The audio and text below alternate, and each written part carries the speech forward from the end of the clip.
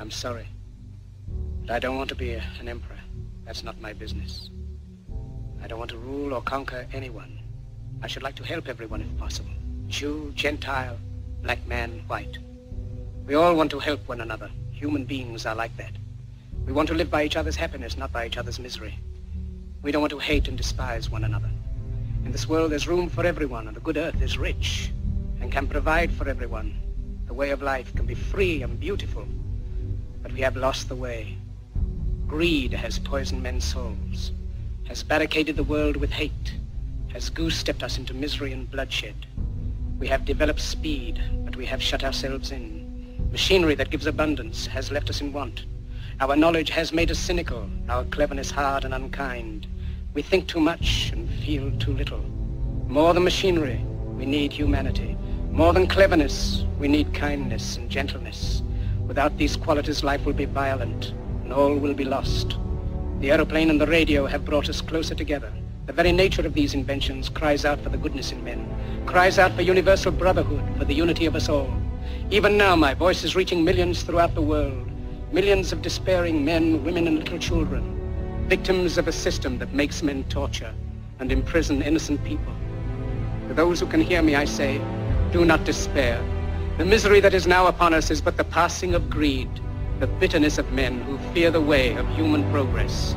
The hate of men will pass, and dictators die, and the power they took from the people will return to the people. And so long as men die, liberty will never perish.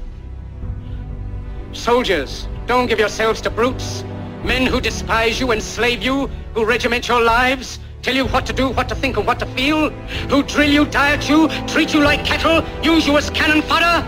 Don't give yourselves to these unnatural men with machine minds and machine hearts.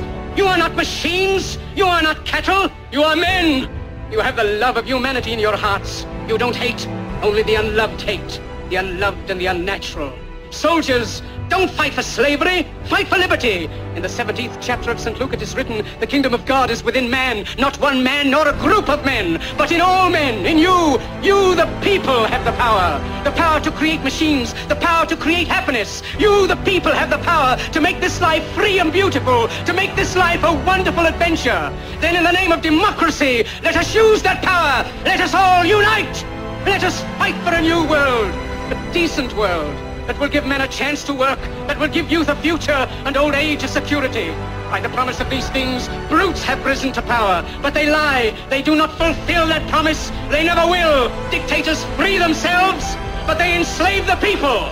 Now let us fight to fulfill that promise. Let us fight to free the world, to do away with national barriers, to do away with greed, with hate and intolerance. Let us fight for a world of reason, a world where science and progress will lead to all men's happiness. Soldiers, in the name of democracy, let us all unite!